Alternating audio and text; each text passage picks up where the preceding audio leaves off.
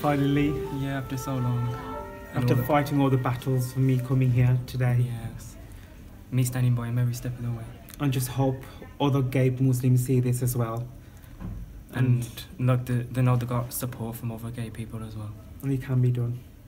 We just hope other gay Muslims out there who are actually hiding right now finally come out. It just needs a bit of support, even if it's from someone close, like another gay person will always stand by him.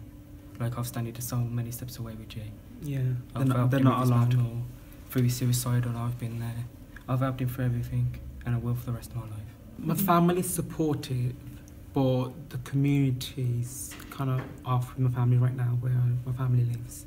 So if they did show up here, there'll be other people coming in and causing trouble. Hey there!